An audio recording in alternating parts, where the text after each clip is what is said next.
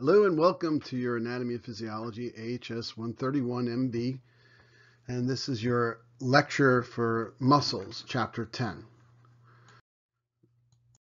So we're going to be going through muscle tissue. Basically, we're going to talk about the physiology of muscle, and muscle tissue is made up. There's three types of muscle. We know that: the skeletal muscle, cardiac muscle, and smooth muscle. Muscle tissue, the cells are specialized for contraction.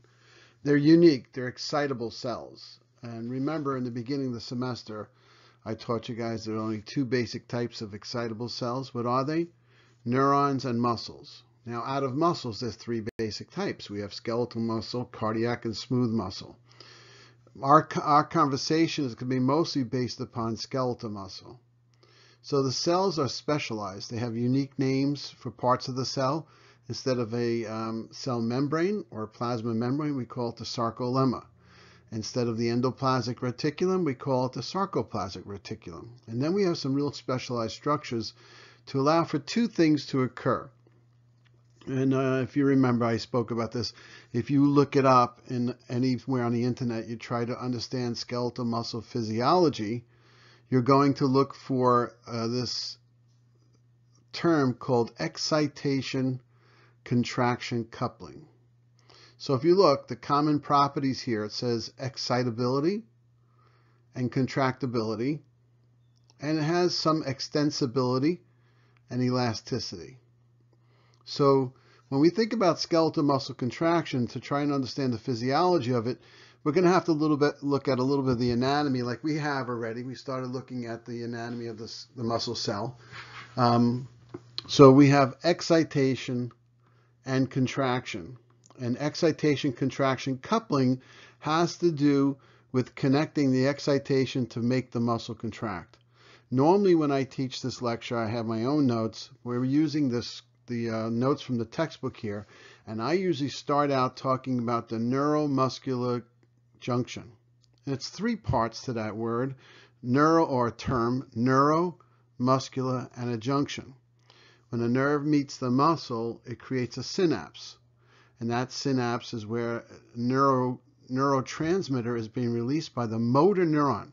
Here's an important point as we look at the muscles. When we start looking at the neuromuscular junction, and we look at the muscle and how it works, remember muscles don't just have motor neurons, they also have sensory neurons. What's the difference? Motor tells it to contract, and sensory is detecting changes in the muscle. You know, we talked about this several times in class. If you looked at Get Smart, the movie Get Smart, or the show, Jaime was a robot. He was a humanoid robot, supposedly, and sometimes he would malfunction and take his coffee cup and hit himself in the head. He didn't get it just right because he couldn't feel where he was in place properly. So we can feel the weight of objects by these proprioceptors within muscles and tendons and ligaments. So within the muscle, we have specialized structures that can determine the stretching of the muscle from a weight, the weight of something, and the pulling on the muscle.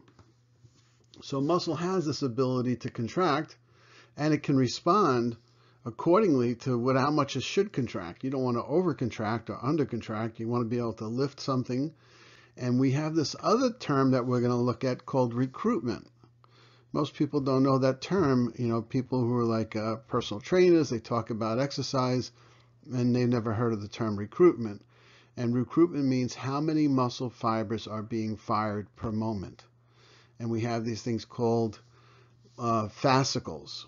And we'll look at the organization of muscle and how it's bundled and insulated. Each muscle cell has an insulation around it, and they're bundled in groups of muscles called fascicles, and then fascicles form a big muscle.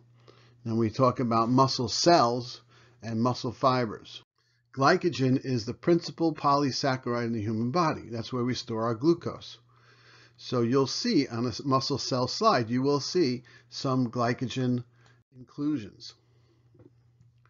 So skeletal muscles contain mostly skeletal muscle tissue. There are connective tissues, coverings. There's blood vessels. It needs good blood supply and good nerve supply. Okay, so the three layers of the connective tissue of the skeletal muscle are on the outside, over at or upon, would be the epimysium. That surrounds the entire muscle organ. So if you're looking at like a biceps brachii or a triceps, surrounding the entire muscle would be an epimysium. Then there are bundles of muscles called fascicles, and they'll be surrounded by a perimysium. And then each individual muscle cell fiber, when I say muscle cell, you say what? Muscle fiber, right? So each individual muscle cell or fiber has a endomysium, a connective tissue covering around it. Now that's not the membrane. That's not the cell membrane. That's a connective tissue covering that surrounds it and insulates it. You would have taken a slight light cut, and then you take the blunt end of the scalpel, put it on there, and peel back the skin. You can literally put your gloved hand in between there. So it's connected to the deep fascia, and it separates the muscle from the surrounding tissue. So the superficial fascia is above the epimysium. The epimysium is actually the deep fascia. It's part of the deep fascia, and it separates the muscle from the surrounding skin and everything else around there. Perimysium surrounds, like I said, bundles called fascicles. Again, collagen fibers, lots of elastic fibers, blood vessels, nerves running through there. And then the endomysium surrounds individual muscle cells or fibers and contains capillary networks. It also will be where you find the myosatellite cells, which are the stem cells to repair the damaged muscles, and you'll see nerve fibers there. Okay, so collagen fibers of the epimysium, perimysium, and endomysium come together and they form a tendon. I've talked about this before.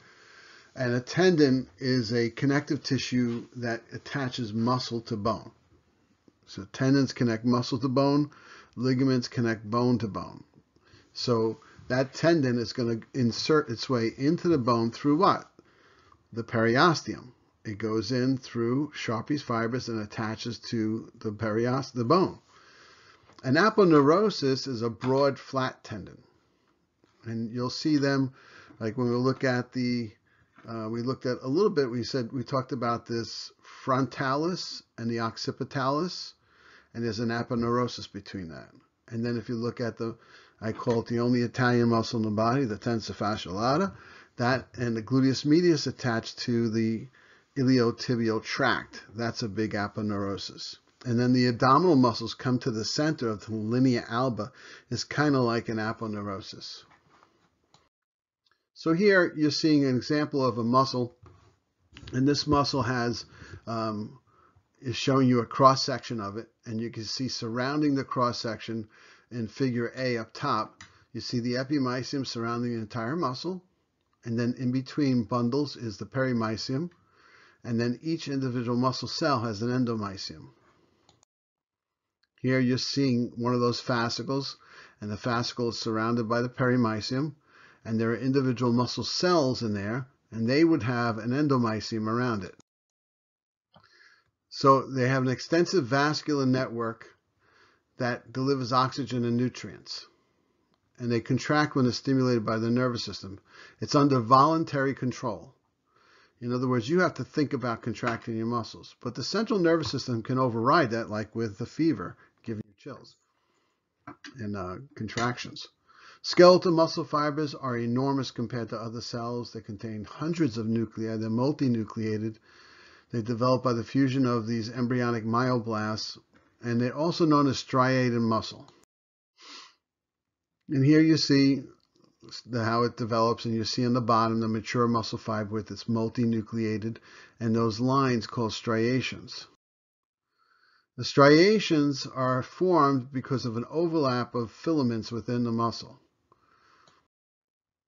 The sarcolemma is the plasma membrane of a skeletal muscle fiber. It surrounds the sarcoplasm, which is the cytoplasm of the muscle. And so that's the cell membrane, the sarcolemma. Now, see where it says here, a sudden change in membrane potential initiates a contraction. So now that membrane is going to be stimulated. It's an excitable cell, so that membrane can be stimulated. When it's stimulated, it causes a depolarization, and that depolarization creates a wave. If you remember in the classroom, we did the wave, had everybody bring their hands up and stand up, remember that? And so the sudden change actually travels from point A to point B. So wherever it's stimulated, it's usually stimulated in the center of the muscle fiber and goes both ways, right and left, and then three-dimensionally through the muscle, through the T-tubules, which we're going to look at. So these transverse or T-tubules are tubes that extend from the surface of the muscle fiber into the sarcoplasm. So it's actually a continuation of the cell membrane, but it's going transversely through the muscle. And they have an ending point, and they end at what's called the triad. And the triad is one T-tubule and two terminal cisterns. Now, a terminal cistern are these little sacs within the sarcoplasmic reticulum, and it's filled with calcium ions.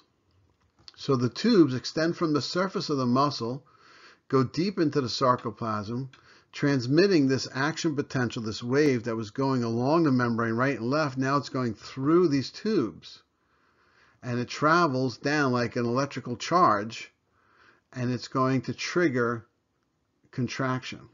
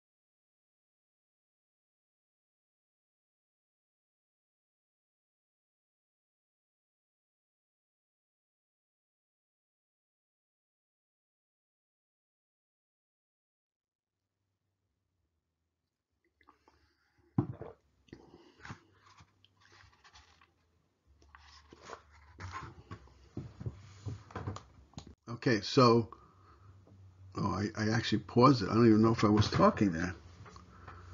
Oh, man. Okay, so the excitable membranes, this is the membrane of the skeletal muscle. They're found in skeletal muscle fibers and neurons. We said that two excitable types of cells are muscle cells and neurons. Their membranes can depolarize and repolarize. And as they depolarize, it can send an actual wave of depolarization from point A to point B down the membrane, traveling. Kind of like we did in class when we did the wave, have one row stand up with their arms in the air, the next one, next one, next one, next one, it flows. So there's an actual depolarization event that's actually traveling down the membrane. And the skeletal muscle fibers contract due to stimulation by motor neurons. Like I said, it's a motor neuron that's triggering that to do that. And this is the point that I usually start out when I talk about skeletal muscle, right here. This is really where I start. Because if you have like an appliance in your house and you're wondering if it works, the first thing you want to see if its switch goes on, if it turns on. Is the switch on and off? Is it plugged in? The neuromuscular junction is what plugs in the muscle. The nerve is connected to the muscle at a site on the muscle, and it's mid-fiber. It's usually mid-fiber. So you have a motor neuron connecting to the actual skeletal muscle cell membrane at a specific location. So let's read this. The neuromuscular junction, or the NMJ, and there's three parts to that word, neuro, or that term, neuromuscular, and a junction. Think about that. There's the nerve part, there's the muscle part, and the junction between the two. And the synapse is that junction. So the synapse is between the neuron and the skeletal muscle. And the axon terminal of the motor neuron releases a neurotransmitter into a space called the synaptic cleft. So the nerve is attached to the muscle, but there's actually a little gap between the distal end of that neuron called the axon terminal, and there's an actual space called the synaptic cleft.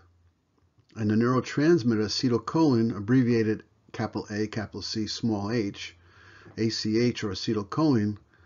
And remember what I had you do? I had you memorize acetylcholine. We said it's excitatory in skeletal muscle, yet what? Inhibitory in cardiac muscle. So neurotransmitters are used in many different parts of your body, but acetylcholine is excitatory in skeletal muscle. And so this neurotransmitter, acetylcholine, let's go back to reading it, it binds to and opens a chemically gated sodium channel on the muscle fiber. Okay, remember we said some cells have gated ion channels? There are gated ion channels, and there are just passive ion channels. And there's three types of gated ion channels. Do you remember? Number one, we said we had ligand or chemical gated. Same thing, ligand or chemical gated.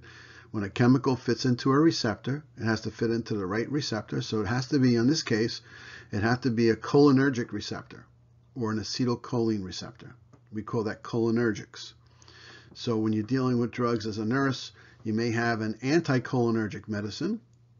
You know, when they do this intubation, when they do intubation, they paralyze a patient with rapid sequence intubation. They give the patient a drug to paralyze all the muscles. And it's an anticholinergic.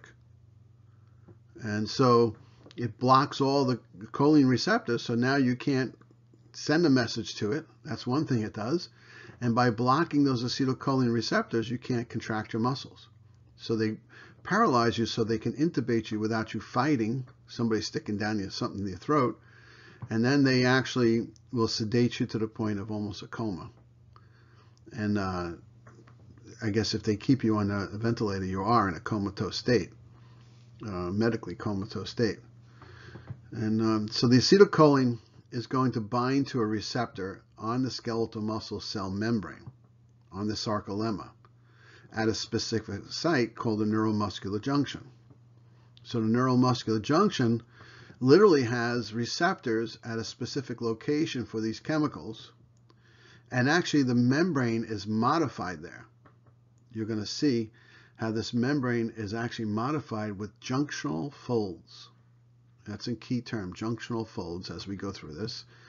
And the junctional folds are lined with many, many, many receptors for acetylcholine.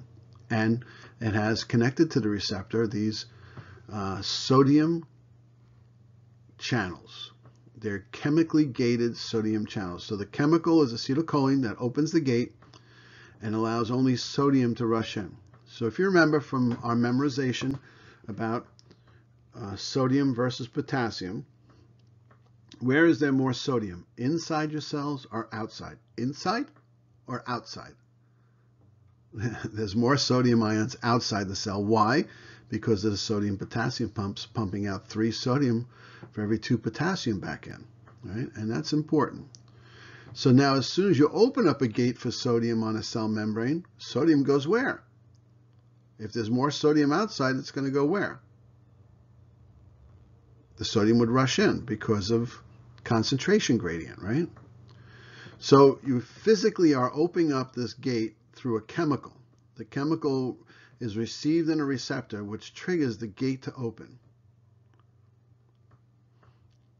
Okay, so I like using the analogy of Cruella de Vil, 101 Dalmatians, right? So Cruella de Vil is driving that car on a rainy night, stormy night. She's evil, right? She's coming to her evil castle. She pulls up to the castle and the gate has to open. Well, imagine the only way to open up that gate was to put like a chemical that looked like a tennis ball into a receptor that can fit that tennis ball. So you take that ligand of that chemical, like the shape of a tennis ball, you put it right in the receptacle, which has a little cup type of thing for just big enough for a tennis ball. As soon as it goes into that cup, the gate opens.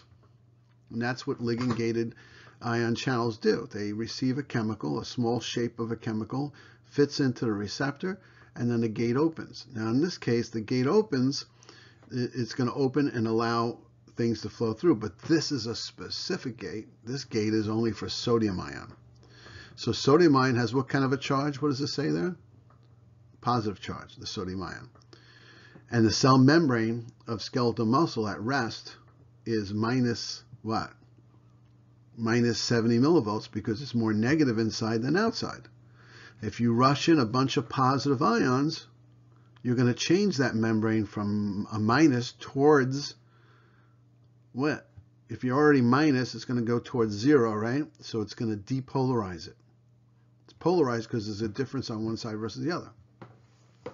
And once it does that, it triggers an action potential. Now, how does it do that? Because there's voltage regulated ion channels right next to it, all along the membrane and through the T-tubules. Okay, so here, let's go back. I went ahead. We're going to come back now to the neuromuscular junction. So what you're seeing here, number one, you have the junctional folds of the motor end plate. You see that? So that portion, you see the synaptic cleft, that's a space, and the blue structure is the terminal axon of the neuron, of the motor neuron. And then within that terminal axon are these little vesicles filled with the neurotransmitter acetylcholine. And then you see the junctional fold. See how it's folded to increase surface area, and there are many receptor ion channels, ligand-gated ion channels, ligand-gated sodium ion channels. And so one of those little red guys are going to come out, not one, it's going to erupt through exocytosis, just like it would in any type of cell. So the vesicle releases its neurotransmitter through a process of exocytosis. Remember that? The way things get in and out of a membrane, this is leaving it, so it's exiting. So exocytosis is released into the synaptic cleft, that space between the terminal axon and the neuromuscular junction that's modified into junctional folds. And that space is called the motor end plate. Where these neurotransmitter receptors are on the neuromuscular junction is called the motor end plate. And those neurotransmitter substances will be released.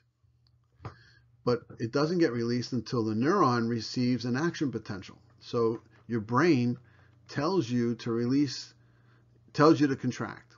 So there's an axon that's getting depolarized prior to this, which we'll talk about when we get into the nervous system.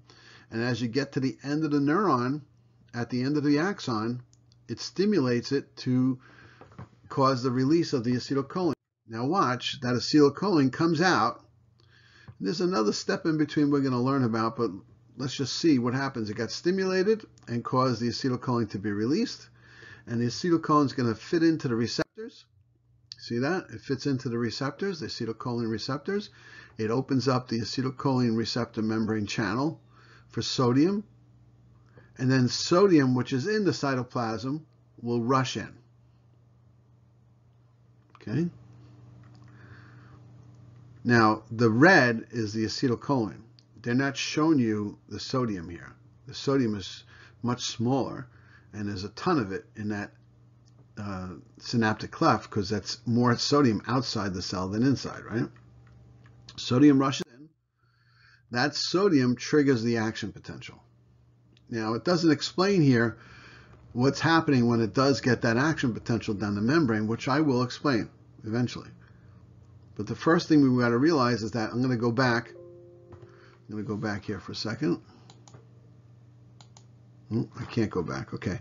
So we have to realize here is that the neurotransmitter is going in. Now this picture is showing how when there's excess neurotransmitter in the synaptic cleft, after it's achieved its job, that has to be removed, and it's showing you ACHE. That's acetylcholine esterase. Now we'll talk about that in a few moments.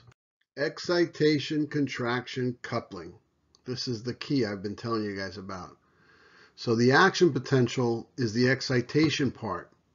The contraction portion has to do with the troponin and the calcium ion. So what happens is an action potential will travel down the membrane. Now this is after the neuromuscular junction was stimulated by acetylcholine. And what's going to happen is now there's going to be an action potential that travels the entire length of the muscle fiber, both ways. See, the neuromuscular junction is always found mid-fiber. So it's going to be going to the left and to the right, down the length of the membrane, and, look, travels down through, three-dimensionally, into those T-tubules, traveling down that membrane. And if you remember, I talked about, imagine you buy a house, you go to check this house out, and it has a pool in the basement. That's really cool, a really nice swimming pool.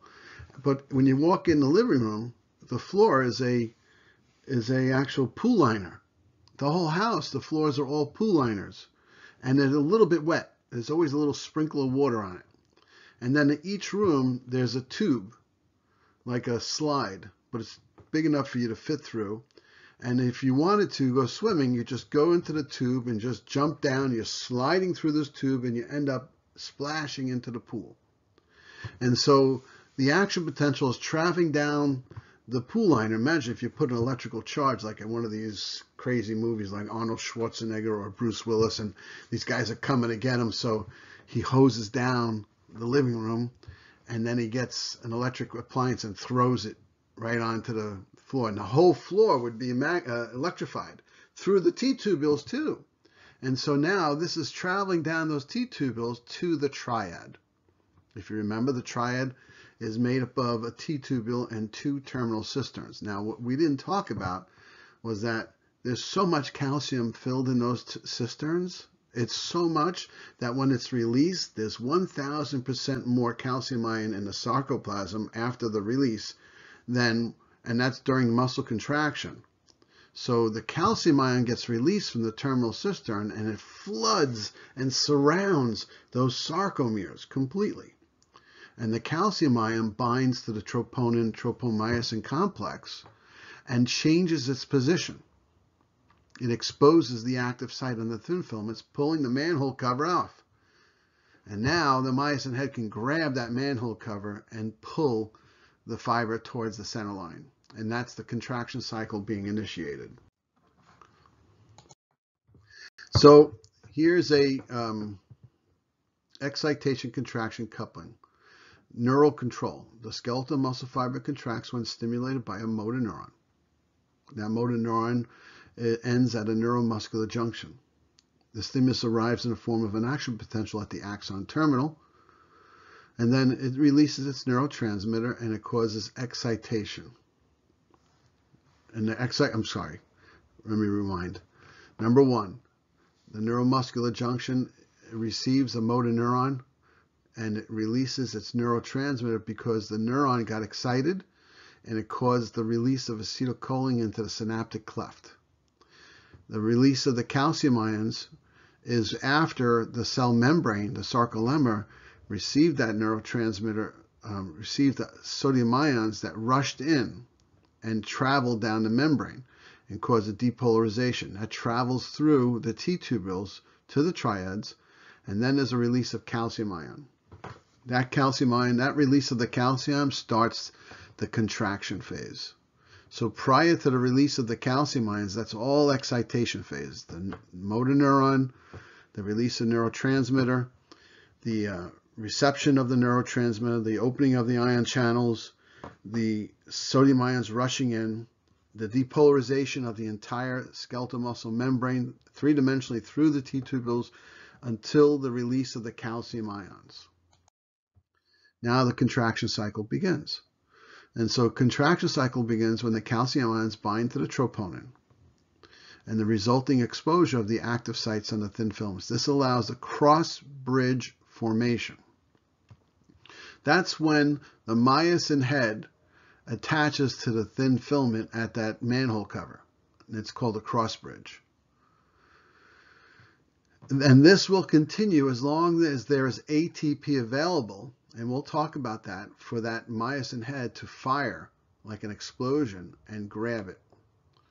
Then when it does grab it, it swivels, and the sarcomere shortens because it's pulling the thin filament towards the end line. So number 6, during the contraction, the entire skeletal muscle shortens and produces a pull or tension on the tendons at the near end. So the contraction cycle begins after it's been excited. It was excited through the T-tubules all the way down to the terminal cisterns. And what happens now is that the terminal cistern is going to release the calcium ions. And that triggers the active site exposure, number 2. When the active site is exposed, the myosin head was already cocked and ready like a weapon. You pull the trigger back and it's ready to fire, baby. All it needs is a little bit of a stimulus to get it to fire. So that active site gets exposed. That myosin is cocked and ready through ATP. As soon as that myosin head sees, or as soon as that active site is revealed, the myosin head swivels and grabs or engages as a cross bridge.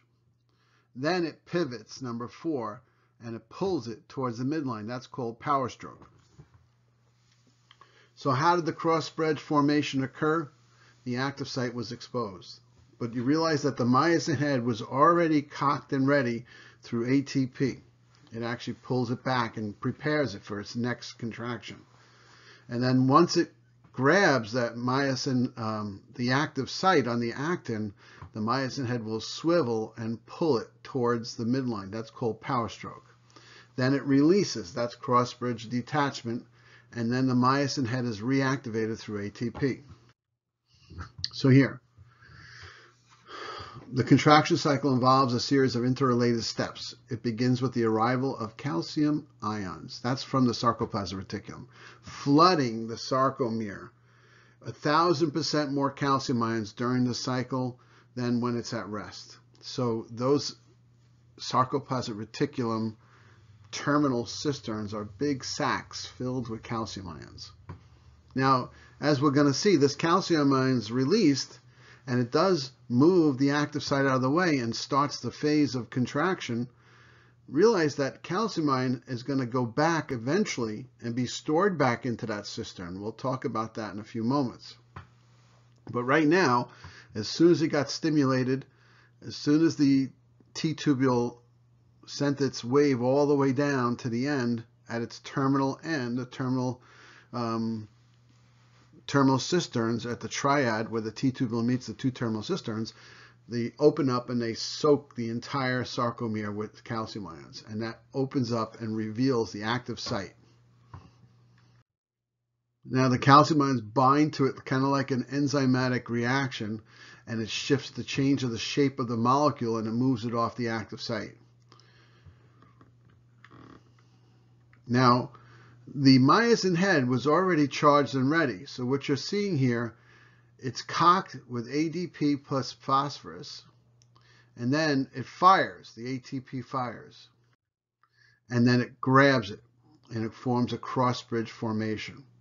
Once the active sites are exposed, it energizes the myosin head and brings them across and creates this cross-bridge.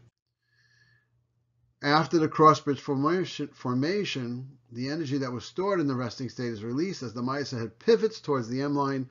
This action is called power stroke, and when it occurs, the bound ADP and phosphate group are released.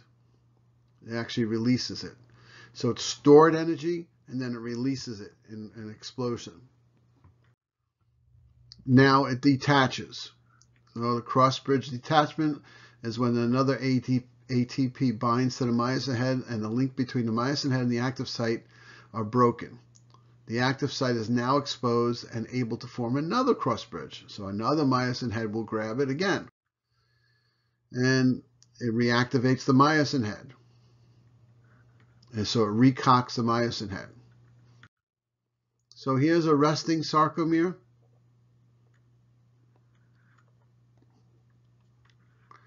And then here is contracted sarcomere.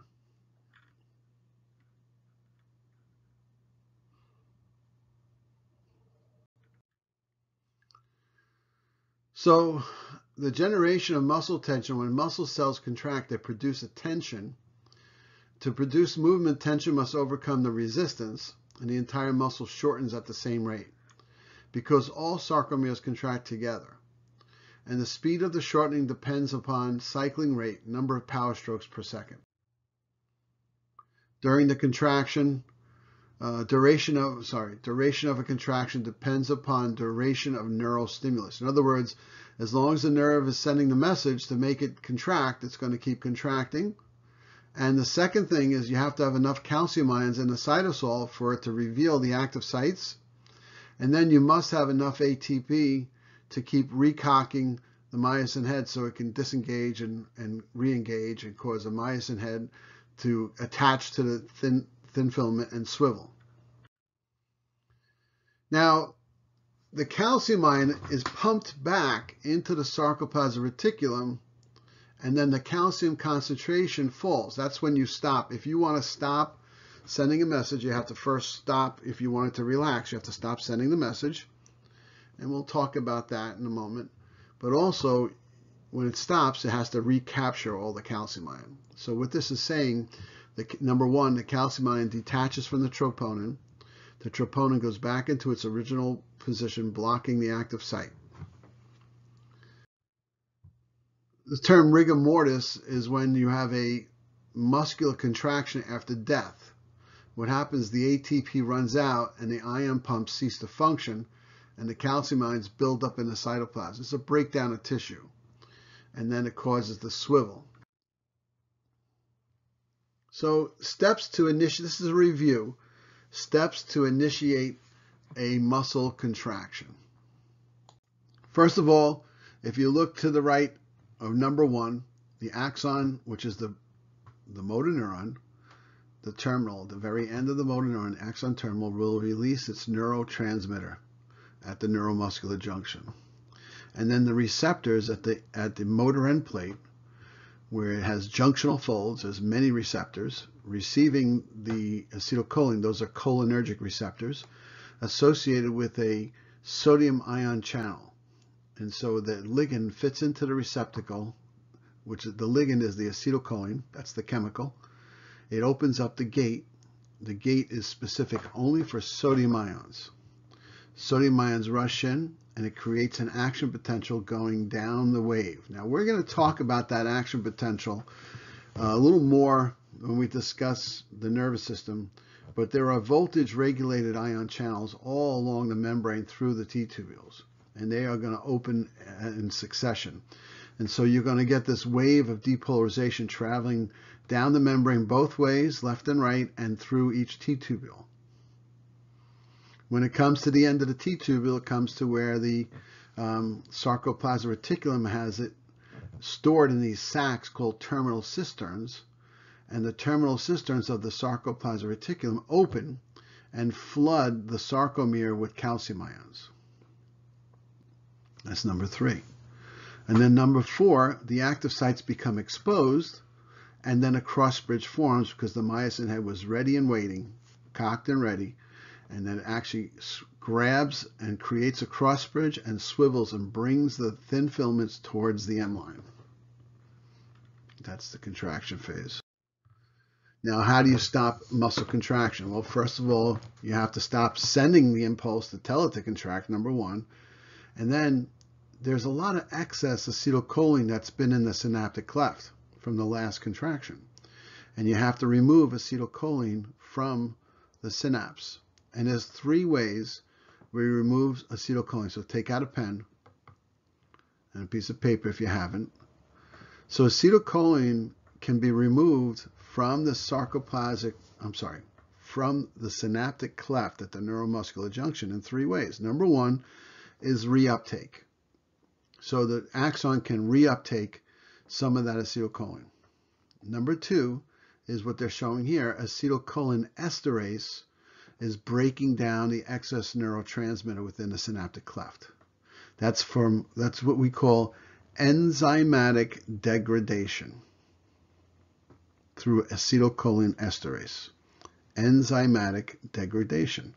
Acetylcholine esterase is an enzyme, and it's going to break down the acetylcholine that's left in that synapse so it can't cause another contraction.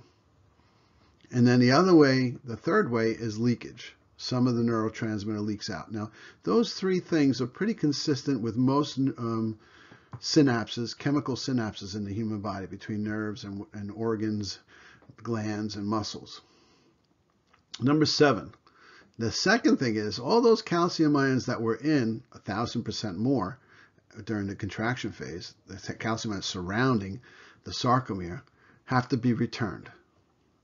And they're reabsorbed and brought back through a protein called calcium. Hold on a second. It's called calsequestrin. Calsequestrin.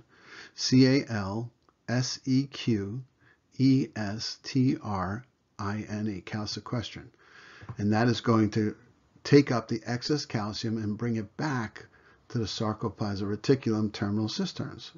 And the name calsequestrin tells you it's going to sequester calcium back.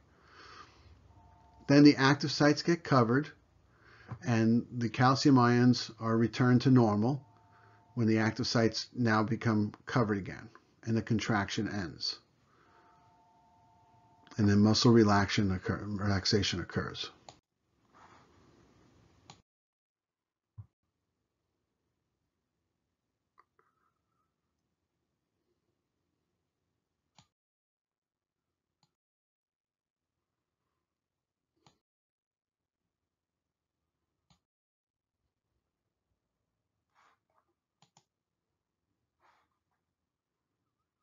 Okay, so now when a muscle contracts and you want to detect it, you can use what's called an EMG, an electromyogram. An electromyogram will measure the electrical activity in the skeletal muscle.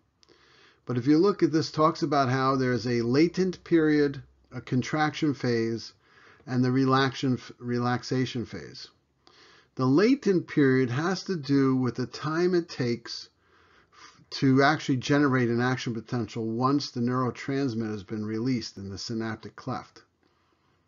And the time for the action potential to travel from the motor end plate or the neuromuscular junction down the membrane through the T-tubules, release the calcium, and then start the contraction phase.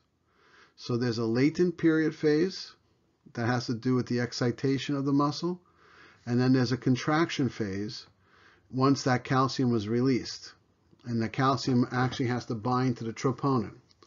And the tension builds to a peak. And then you have a relaxation phase when the calcium ions are removed from the cytoplasm or sarcoplasm and the cross bridges detach.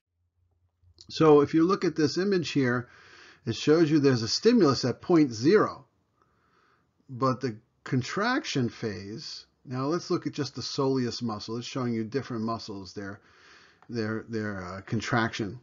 So the 0 to the black dot, all three of those muscles will not contract until the neurotransmitter was released, taken up by the receptor. It opens up the sodium ion channels. It causes a depolarization wave down the membrane through the T-tubules and causes the calcium release. That's the latent period from 0 to whatever that number is. It's close to 3 or 4, maybe 2 to 3. And so that's in seconds, right? So now you have this phase of a contraction phase. Notice how the line peaks and then it drops down. That's a beautiful chart there, right? And so here it's showing you the stimulus at 0 and the contraction phase was somewhere around 3 there, it looks like, right? And maximum tension is in the mid wave all the way at the top, and then the relaxation phase is towards the end. There's something called TREPI, and that's a stair-step increase in tension caused by repeated stimulations to the muscle. So that was a single twitch, what we saw there, just one impulse, and then it just caused the muscle to twitch and relax. Now there's something called TREPI, a stair-step increase in tension caused by repeated stimulations immediately after the relaxation phase. So it contracts, and as soon as it relaxes, you do it again and again and again and again. And if you do it at a stimulus frequency of less than 50 per second, it produces a series of contractions with increasing tension, typically seen in cardiac muscle, but not skeletal muscle. And then wave summation is when you're increasing the tension due to summation of twitches caused by repeated stimulations before the relaxation phase. So before the muscle completely relaxes, you do another stimulus at less than 50, greater than 50 per second, excuse me. So here on the left is the TREPI. So it's an increase in the peak tension with each successive stimulus delivered shortly after the completion of the relaxation phase. The fiber's maximum potential tension is not reached until tetanus. And we'll talk about that's complete tetany. We'll talk about that. Here to the right in figure B is wave summation, and that occurs when the successive stimuli arrive before it can relax. And see how it creates a stronger and stronger contraction phase. So tetanus is maximum tension, and there's two types of tetany. There's incomplete and complete. Incomplete tetanus means the muscle produces near maximum tension caused by rapid cycles of contraction and relaxation. A complete tetanus is a higher stimulation frequency and it eliminates the relaxation phase completely, and the muscles in continuous contraction and all potential cross bridges occur. So on the left is your incomplete tetanus, on the right is your complete tetany. The tension produced by skeletal muscle depends on the number of stimulated muscle fibers. Okay, this is important. Remember, if you looked at the cross section of the muscle, it's made up of many fascicles of muscle fibers and then individual muscle fibers. How many muscle fibers fire at once? We don't do tetany. That's not a normal way our muscles contract. They take turns contracting. So let's look at this. We have this thing called a motor unit.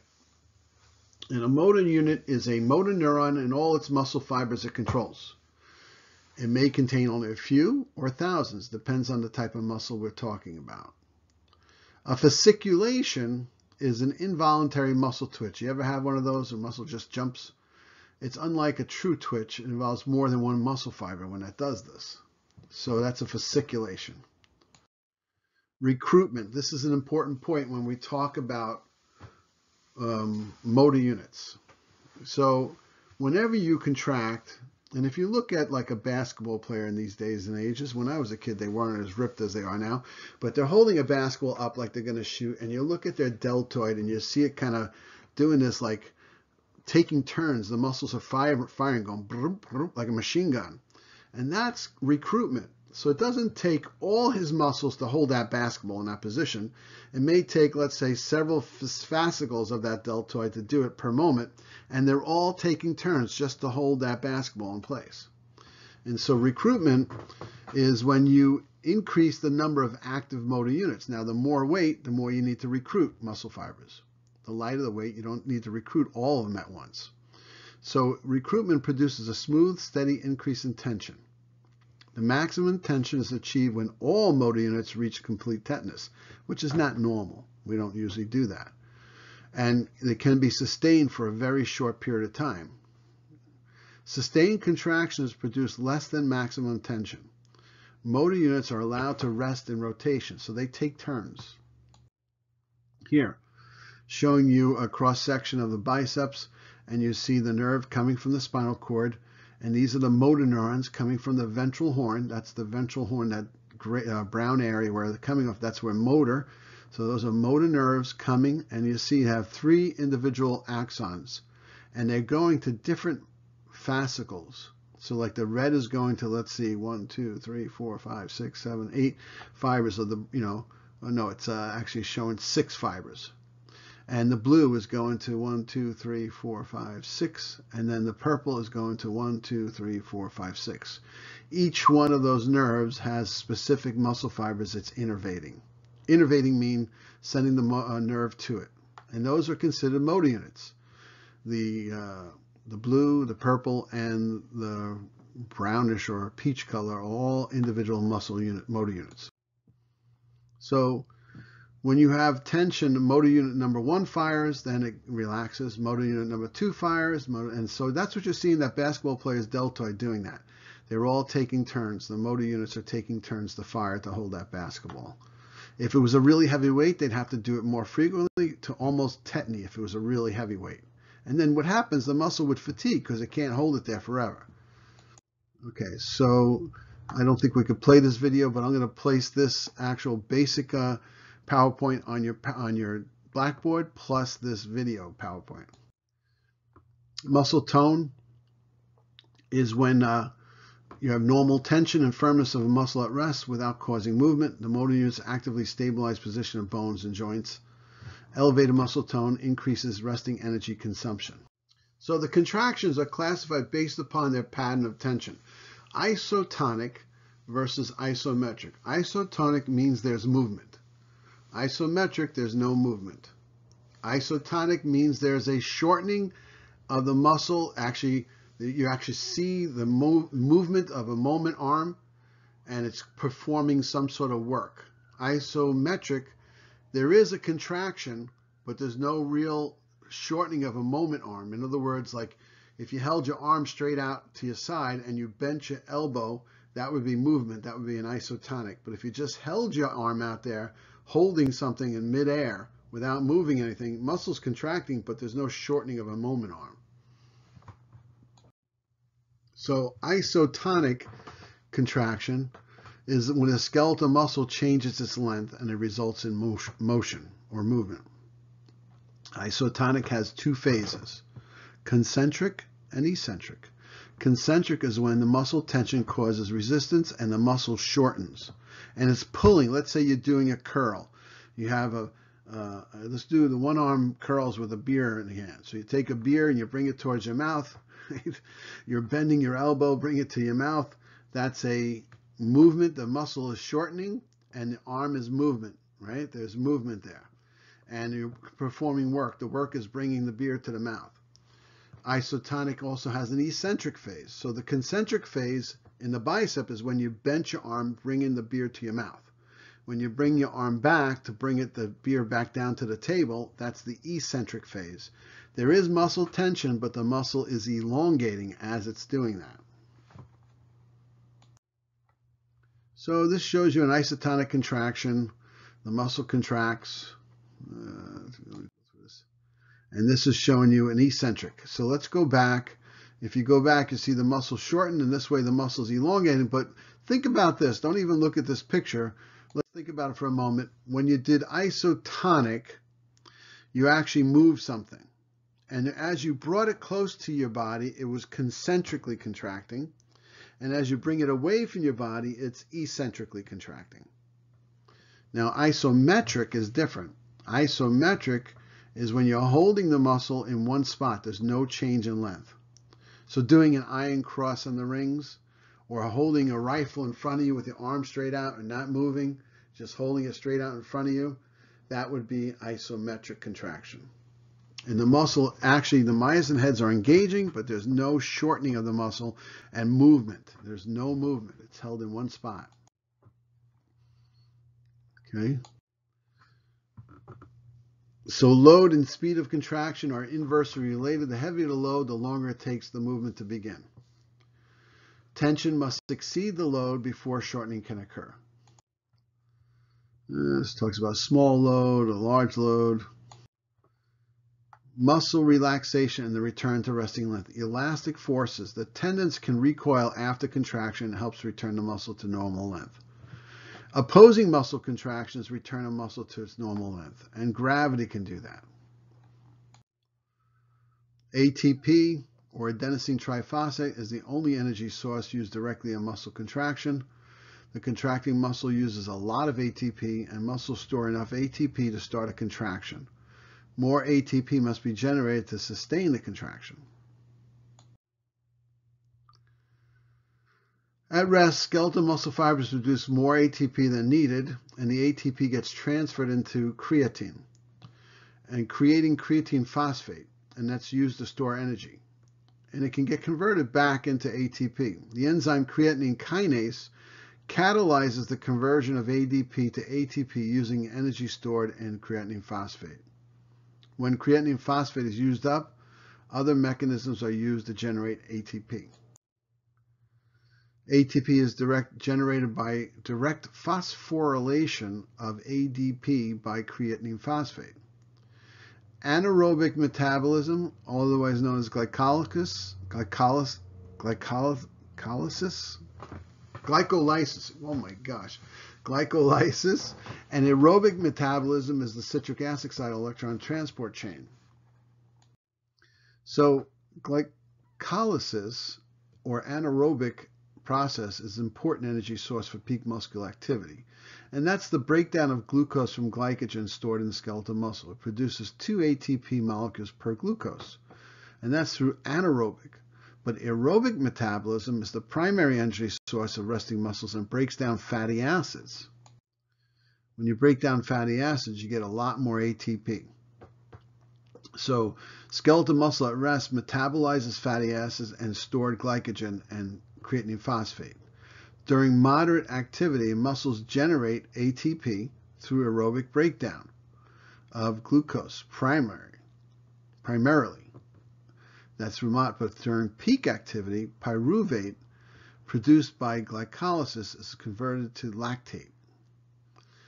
And that's giving you extra energy, more energy. So let's look at this. Muscle metabolism in the resting fiber. The demand for ATP is low and sufficient oxygen is available for mitochondria to meet that demand. Fatty acids are absorbed and broken down into the mitochondria, creating a surplus of ATP. Some mitochondria ATP is used to convert absorbed glucose to glycogen, and mitochondria ATP is also used to convert creatine to creatine phosphate. This results in a buildup of energy reserves, glycogen and creatine phosphate in the muscle. As the demand for ATP increases during moderate activity, there's still enough oxygen for mitochondria to meet the demand, but no excess ATP is produced. And ATP is generated primarily by aerobic metabolism of glucose from stored glycogen. If the glycogen reserves are low, the muscle fiber can also break down other substances such as fatty acids, and all of the ATP being generated is used to power muscle contraction. Now, during peak activity, the demand for ATP is enormous and oxygen cannot diffuse into the fiber fast enough. So only a third of the cell's ATP needs can be met by the mitochondria. The rest of the ATP comes from glycolysis, and when this produces pyruvate faster than the mitochondria can utilize it, the pyruvate builds up in the cytosol. The pyruvate is converted into lactate, and the hydrogen ions from ATP hydrolysis are not absorbed by the mitochondria.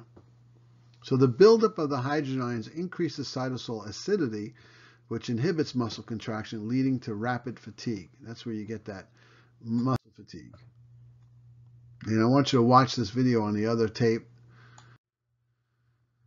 So in the recovery period, the time required after exertion for muscles to return to normal, the lactate removal and recycling, or Cori cycle, has occurred. Lactate is transferred from muscles to the liver converts lactate to pyruvate, and most pyruvate molecules are converted to glucose. Glucose is then used to rebuild glycogen reserves. So actually the muscle is breaking down and producing a lot of pyruvate, and then the pyruvate gets converted back into, the lactate gets converted, lactic acid breakdown is causing lactic acid, and lactic acid gets converted back into pyruvate, and the pyruvate gets broken down and used to make more glucose, and then you store it again.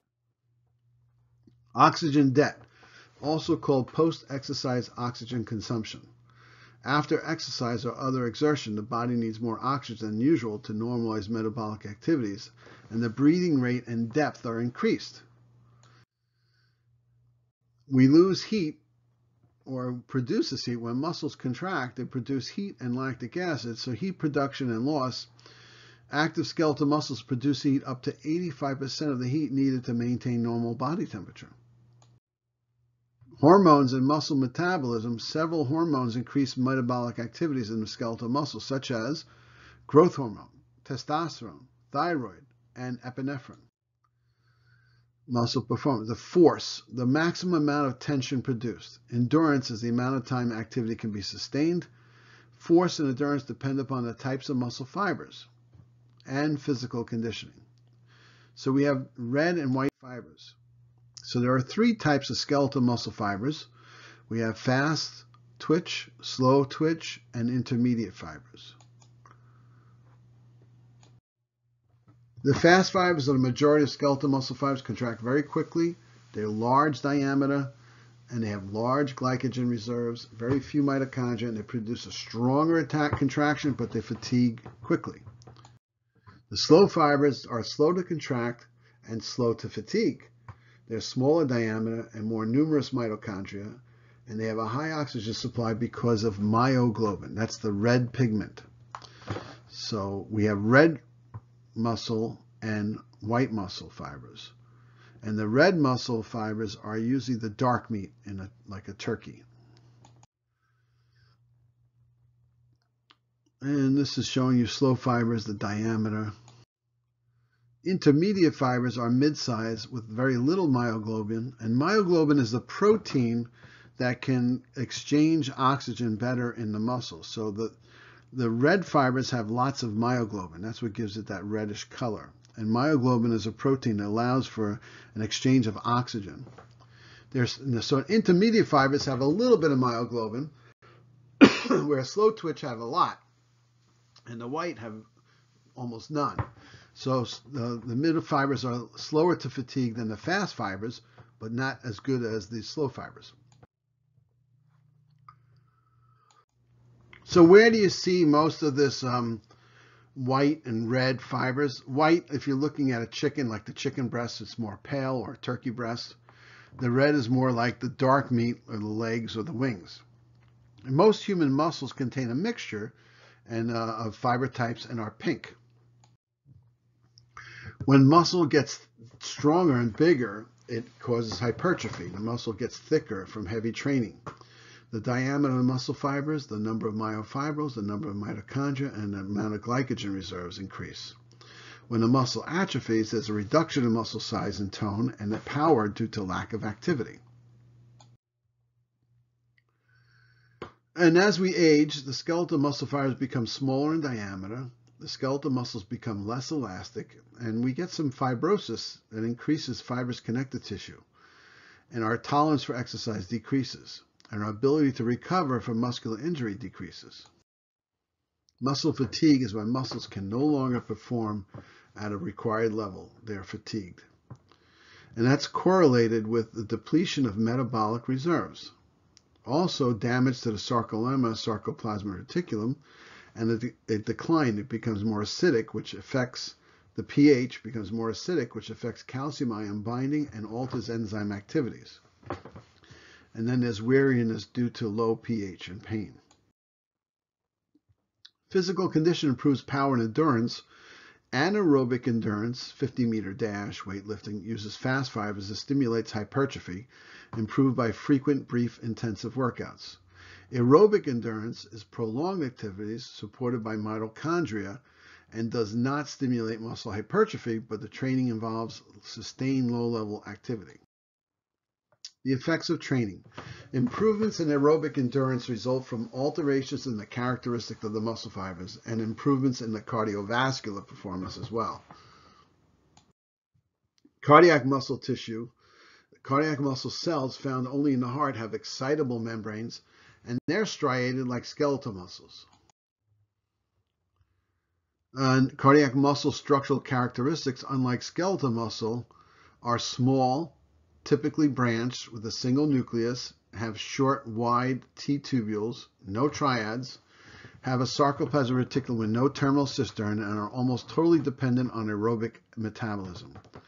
Contains lots of myoglobin, many mitochondria, and contact each other via intercalated discs.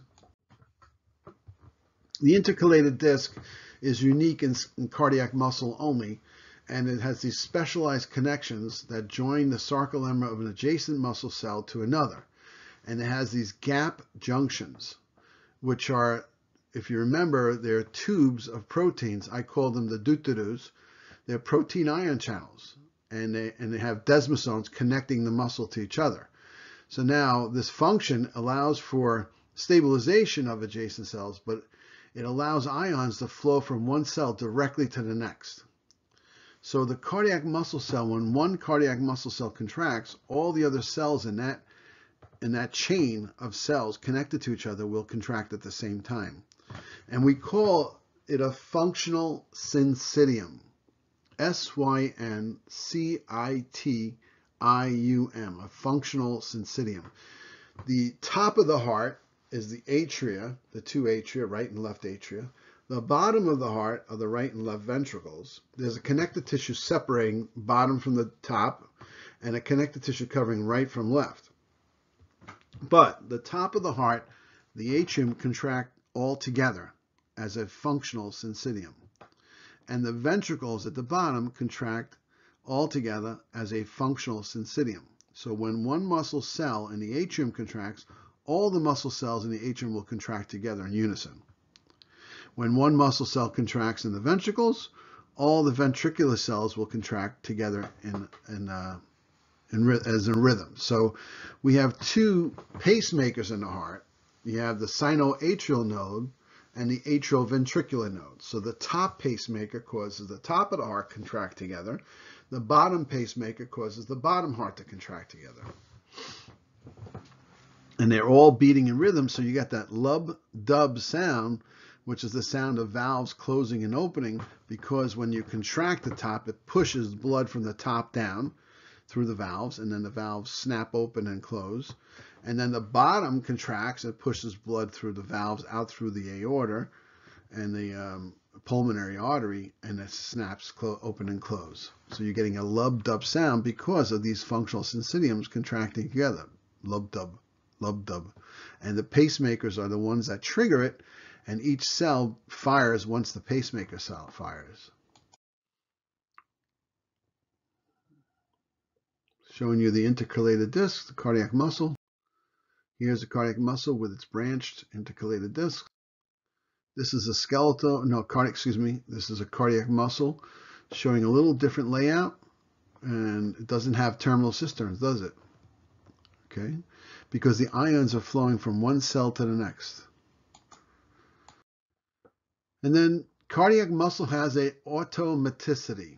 So they contract without neural stimulation at a pace, and it's controlled by the pacemaker cells. Although there is a nervous system to control the rate and increase the rate or slow the rate or the force down. So the nervous system can alter the pace and tension of the contractions. Contractions last 10 times longer than those in skeletal muscle, and the refractory periods are longer. And wave summation and tetanic contractions are prevented due to special properties in the sarcolemma. Smooth muscle, found in your integumentary system and the cardiovascular and respiratory systems, the digestive, urinary system, reproductive system. And so in the integumentary system, you have the erector pili muscles that stood the hair on straight up. In the cardiovascular respiratory system, you have blood pressure flow, airflow. In the digestive system, we have the sphincters and movement along the intestines. And then the reproductive system, we have the transports the gametes and expels the fetus.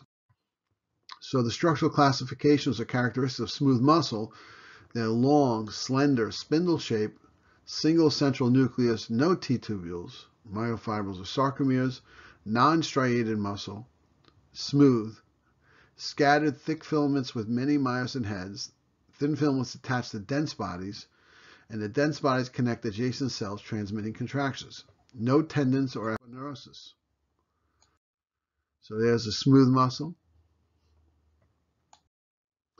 And the functional characters, smooth muscle differs from other muscle tissue in excitation, contraction, coupling, length, tension relationships, the control of the contractions, and smooth muscle tone. Excitation, contraction, coupling is from free calcium ions in the cytoplasm triggering the contraction. The calcium ions bind with something called calmodulin, and that activates the myosin light chain kinase, which allows the myosin heads to attach to the actin. The length-tension relationships, due to the lack of sarcomeres, tension and resting length are not directly related. Even a stretched smooth muscle can contract. Plasticity is the ability to function over a wider range of lengths. So, smooth muscle control of contractions, there are multi-unit smooth muscle cells which are innervated in motor units. Each cell may be connected to more than one motor neuron. You have visceral smooth muscle cells not connected to motor neurons, arranged in sheets or layers, rhythmic cycles of activity controlled by pace setter cells. And then you have normal background level of activity, and smooth muscle can be decreased by neural, hormonal, or chemical factors.